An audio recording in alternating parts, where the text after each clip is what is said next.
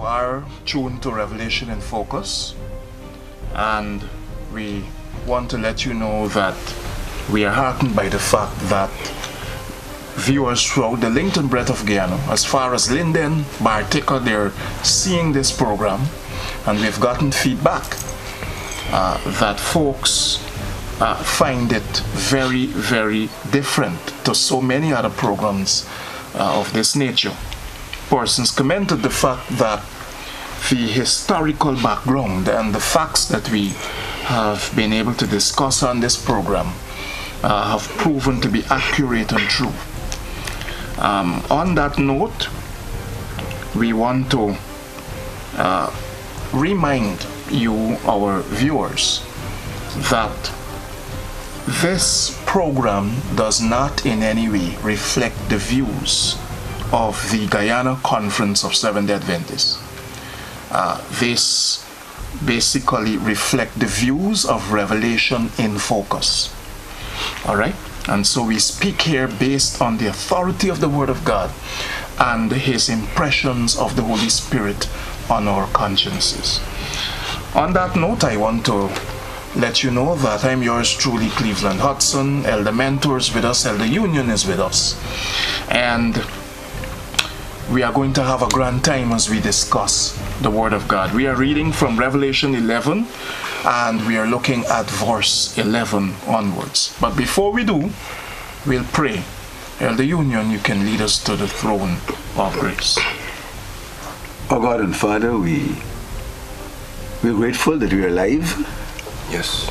And that we're thankful that you've called us in this degenerate age to such a task. And we ask of you to forgive us our sins, and we ask of you to take full charge of the proceedings today, in Jesus' name. Amen. Amen. Elder Union, Elder Mentor, two witnesses of the apocalypse. We continue this discourse based on the Word of God. Last time we were here, we discussed the two witnesses, the importance of having one textbook and not several.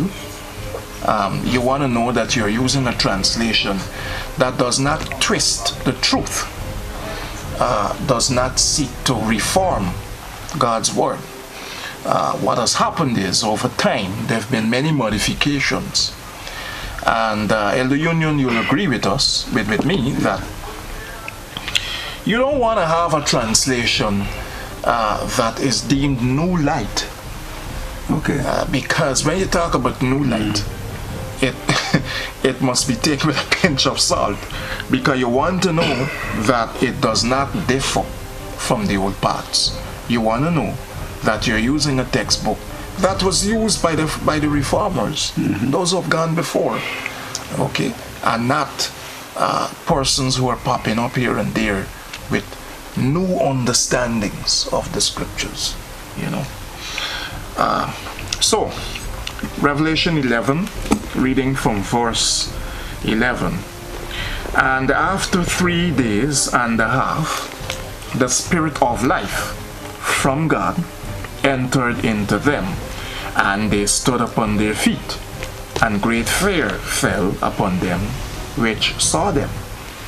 And they heard a great voice from heaven saying unto them, Come up hither. And they ascended up to the heaven in a cloud, and their enemies beheld them. And the same hour was there a great earthquake, and the 10th part of the city fell. And in the earthquake were slain of men 7,000, and the remnant were affrighted, and gave glory to God of heaven. The second woe is past, and behold, the third woe cometh quickly. 3.5 days, and the Spirit of life from God entered them. On this program, we have discussed before the prophetic understanding of the day-year principle. We've quoted from Kings, and we've quoted numerous other passages of scripture that support that says, behold, I give you a day for a year. So the 3.5 days, Elder Mentor and Elder Union, let's talk about this. What is the Bible saying here? That the Spirit of God entered into these two witnesses. Now we would have been able to show from Scripture what the two witnesses are. Let's perhaps go back over that a bit. What are these two witnesses? Yes, the two witnesses are, like we said before, the entire Bible, with its two part, the Old and New Testament, or someone once called them the Testament brothers, the Old and the New. Now the reason I went back there's some confusion today. In some sections of believers, they are of the view that it speaks to prophets, some folk who ascended to heaven and all of that. Based on the historic context of the Scripture, we are talking here about the Old and New Testament, and not people. Exactly. Right? Not individuals, but the Old and New Testament. But what can bear a more clearer witness to God than His Word? Yes, right. Now, the Bible is its own defender. Yes. Right? Based on what you said, you're talking about people, right? When you look at what's written here, right? A person was not outlawed for 3.5 days. You understand? So the context and what's written here clearly shows is talking about the Scriptures. Okay, the Scripture said that they lay dead in the streets, etc., and they were burnt and so forth. Persons can't survive that. So it's clear we're talking about the Word. You understand? Yeah, it's symbolic. Yes, it's simple, right? Okay. Symbolic. And some amount of personification has applied. Yes. And so forth. And I like what you alluded to. The fact that the Bible is its own defender. That's right. Throughout the years, there have been lots of attacks against the Bible. The rise of atheism and secularism, and various so-called prophets of the day have come up and have tried to put the Bible aside. But when you look at the prophetic power of the Scriptures, you cannot avoid the Bible. The Bible stands out as a remarkable book among other books, and holds within its pages life and power to transform life, unlike so many other books that you read that do not have a prophetic reference. Exactly. Let me just inject this piece. Just a few years before the Bible was outlawed, between November 10th, 1793 and June the 17th, 1797, Voltaire, a famous French writer, alluded to the fact that the Bible, for the matter, he made the proclamation. He boldly proclaimed that in a few years the Bible would be totally annihilated and obliterated and have no meaning and so on. I read something to that effect. So no doubt, when this 3.5 years in which the Bible was more or less outlawed came, Voltaire probably was celebrating and was exulting in his predictions. But today there is no Voltaire, but the Word of God continues to gain relevance and even gaining more prominence and relevance today. Hallelujah. Excuse me. What Brother Mentor is saying there, I read it. I can't repeat it verbatim, but basically what Voltaire said is somebody this 12 men, you know, they're talking about 12 men who preached the Bible and so forth and so on, okay, well, sort of like promoted it and exalted it. And he said one man, which is he talking about? Will undo. That's right. All the work of the men. You know, the longest rope has an end. And you can do what you like, but not as long as you like. Exactly. What persons must remember, you're talking about the arm of flesh. The Word of God itself says the arm of flesh will fail.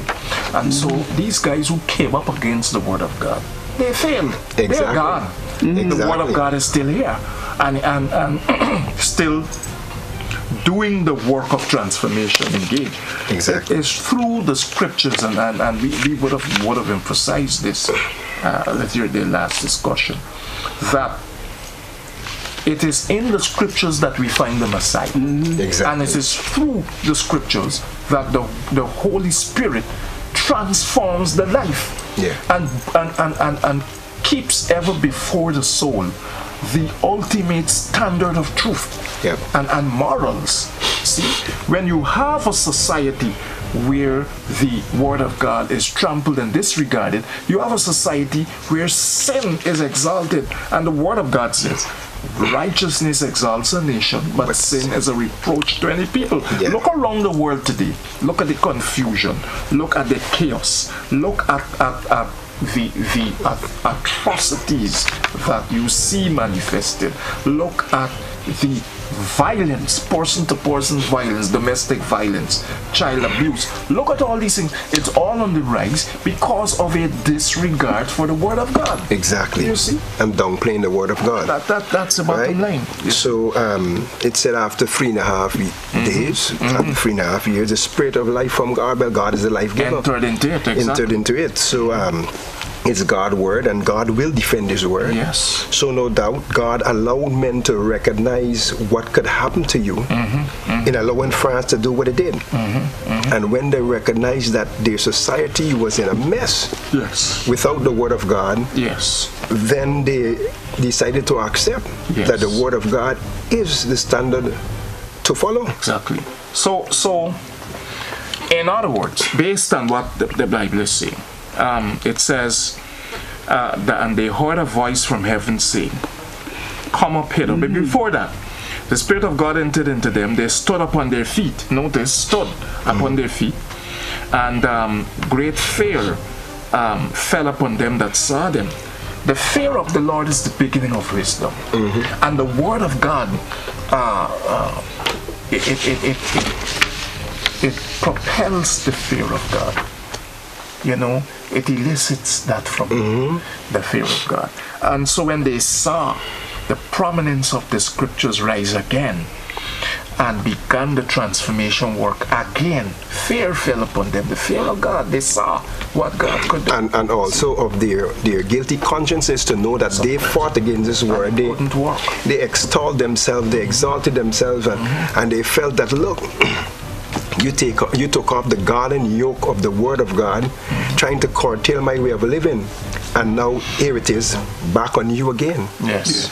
Yes, Elder Union. No, I found something here, not exactly what I said just now, but I found something here about Voltaire, right? Voltaire had predicted the disappearance of the Bible, dismissing it as last year's almanac. Wow. I just found it here. But look at what happened to France. No, and we're going there. Verse 12, and they heard a voice from heaven saying unto them, come up hither. And they ascended up to heaven in a cloud, and their enemies beheld them. Ascended in a cloud, come up to heaven. Let's talk about that. What's the Bible speaking to here? Well, like Christ, when Christ would have finished his ministry, etc., and his work would have finished, Christ ascended to heaven in a cloud. All right, and we know that he's up there taking care of our salvation.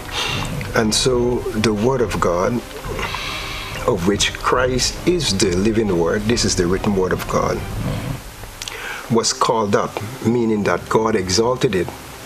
God rose it back to prominence, right, after it being trampled upon for so many years. Yes. And as a consequence, you found that great fear fell upon men, and Bible societies start springing up all over the world. right? Like, for example, the British Bible Society, British and Foreign Society, which started in 1804. Yes. And you had another great, the American Bible Society for 1816. Yes. And many others came up, and so the Bible is being translated today in over 1,500 languages and dialects, etc. The Bible has gained tremendous momentum and so forth. Yeah. Wonderful.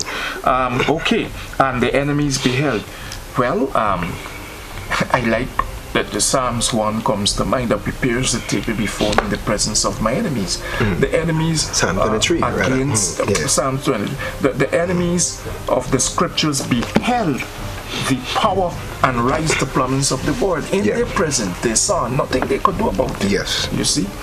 Hold on. When the scriptures mention here, but ascended to heaven. Okay? Now, if you care to, you could look at Daniel 4:2, which talks about Nebuchadnezzar with his greatness and all that. So it simply means exaltation, great exaltation. So when it says in the Bible, was ascended up to heaven, it means after being trodden down and etc., etc., it rose to prominence. Yes. Okay? And now, I'm sure we've heard it said several times before, the Bible is today the bestseller. Of course. And it has... And it's been so for quite a while. There is no continent on planet Earth where the Bible can't be found. True. None. True. It's in all the continents. There's a lot more in there. When you look at the distance of heaven and earth, the Word of God, and so much is this is really powerful. God says, heaven and earth will pass away, but my word will stand forever. The Word of God being exalted to the highest heavens speaks to the prominence of the Word of God, the power of it, and its importance to the human heart and the human life. Okay? Our dependence, so to speak, on God's Word for guidance, for power, for enlightenment. See? And so it's all speaking to that when it talks about. But then look at this. And the same hour there was a great earthquake, and the 10th part of the city fell, and in the earthquake were slain of men 7,000, and the remnant were affrighted and gave glory to God of heaven. Let's talk about that. We said before, quoting from the Bible, righteousness exalts a nation, but sin is a reproach to any people. We speak today of the confusion and the chaos we see in societies where the Word of God is rejected. Let's talk about France, what happened in France. Well, the earthquake is symbolic of the turmoil and the upheaval that took place in France in particular, in other parts of the world too, but in France in particular around this time. The level of vice and lawlessness that existed, and the set of bloodshed and all that like that was there, right? It was amazing to what level the French people have descended into lawlessness and licentiousness and all the like. Licentiousness. In other words, they became the porn city of the world. Exactly the point. Lord have mercy. Right? And just like it was said, when it was likened unto Sodom, right? And so they were there, Egypt. Right? And France itself, the 10th part is considered as France was one of the 10 countries, if we could remember, that came out of one of the horns that came out of the Roman Empire, as well as France was also one of the mainstay for the medieval church in Rome. So that was one of its main one of its 10 main arms. So that 10th part could have represented it either side you cut it, whether by pagan Rome or papal Rome. France represented 1/10 of that empire. Right? And this 7,000 men that were slain, it wasn't it was people of all class and strata. When the French Revolution was in its full bloom, there was no regard for class and status. Nobles, men of noble birth, men of religious order, nobody was spared. Okay? When they started, Napoleon and his men plundered a lot of people and did a lot of things to them. But one good thing we can say that came out of that is that it halted the persecution against the Jews in Spain. Because we know that the Inquisition that was going on by the medieval church, right, and the Jews had to relinquish their names and all that, like, just to exist there. That French Revolution brought some reprieve to them, some release to them, because they were able to own up back to their names and have their properties and everything, because Napoleon was now the boss. So at least it did one thing good for one group of persons. Which again speak to the fact that God has promised to be a shelter for his people. Exactly. He has promised to be a strong tower. The word of God says, in the name of the Lord is a strong tower. The righteous run to it and is safe. And this also speaks to even the future. That look, regardless of what is coming on the earth, tribulation, etc. There's a teaching that says that before the tribulation, God will somehow whisk away secretly his people. God doesn't need to whisk away anybody. God can preserve his people. And when the Bible, for example, refers to Egypt, you remember exactly what happened with the plagues. Exactly, in Egypt. because the Pharaoh's magicians mimicked the forest free. Exactly. And as a consequence, the children of Israel suffered a little inconvenience. But after then, the seventh from the fourth plague go back, God decided to pull the mark of alignment. He said, "Here, let me line it up right. Let you know what's going on here." The boss. All right, you know. And hence we have the 7 last plagues and not the 10 like in Egypt. Yes. Yes. So the fact is, we can see 2 main points coming out here. Point number 1 is righteousness exalts a nation, but sin is a reproach to any people. Any nation, any kingdom in which the word of God is trampled, disregarded, made redundant, secondary, chaos, moral decay, degradation results, and slaughters. On the contrary, a nation that exalts the word of God and uses it as its foundation, the result is prosperity. That nation is exalted. Excuse me, did we make the point that the same parliament, whatever, the same folks that outlawed the Bible, okay, disregarded it, and okay, it's the same people when they saw the great earthquake, which is the tremendous results, they say, you know something, by let me bring back this thing, and after 3.5 years, okay, the resolution, right, was put to them. It was legislated. Right, but here it is, and it was passed without one dissenting vote. One dissenting So vote. you see, the word of God ain't wrong. They were revived, and the enemies beheld the ascension of the word of God, the resurrected power of the scriptures, and they didn't dissent to it. They didn't dissent to it. And have we seen the results? I mean, what they, you know, voted, etc. This one here, you know something? Ali could rent houses to worship. All these things are history. Look, go back to Ali's service, right? And so forth, spread the word. So they realize that you know, if we forget God, Satan will rule. So from then in France, religious liberty was a guarantee. Exactly, that's right. Regardless of what religion you were from. Yes, conscience. That's right. The other thing to note too, and I like to use practical illustrations and current events like today. how much have we as a world, as a society, learned from this? When you have, for example, leaders, when you have persons coming up with this bright idea, you shouldn't have prayers in school. You shouldn't have... you're playing with a lot of trouble. When you have situations, and as a result of that, look at the confusion. You have the various strands happening. You have all kinds of moral upheaval and degradation and decay resulting. Okay? But when the Word of God is reestablished, what do you have? You have cohesion.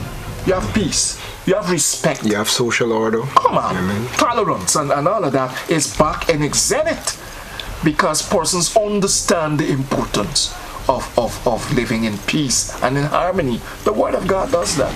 Because the Bible speaks to your conscience. Exactly. Yes. Yes. Maybe we should, say a couple of things that were granted Yes. to believers, right? That all citizens might buy or hire edifices for the exercise of worship, right? That all I is doing this little research here, make I understand this thing ringing the bell. Here say that all congregations might assemble to sound the bells. Okay. And here it is that any individual attempting to impede or in any way interrupt the public worship should be fined up to 500 lira. Wow. And you see, so they put sanctions now to disregard the same Bible. Sanctions now if you disregard. So what's going on? They gone from so to right over so now. Yeah. Yes, and there's so much more, but I think these are good, okay? But one of the most significant blow of the French Revolution was the blow to the papacy when the Pope was taken captive in 1798. Wonderful. Right? Now we must wrap up. Yeah, We that's can right. wrap up with the final verse. Yeah. The second woe is past, and behold, the third woe cometh quickly. We will go into this in our next That's right. discussion. Yeah. And as we wrap up, we want to say to our viewers, folk, the call is made again, the emphasis is made again of the importance of the Word of God. It brings peace in our homes, it brings respect, it brings tolerance in our society, in our communities, it brings harmony.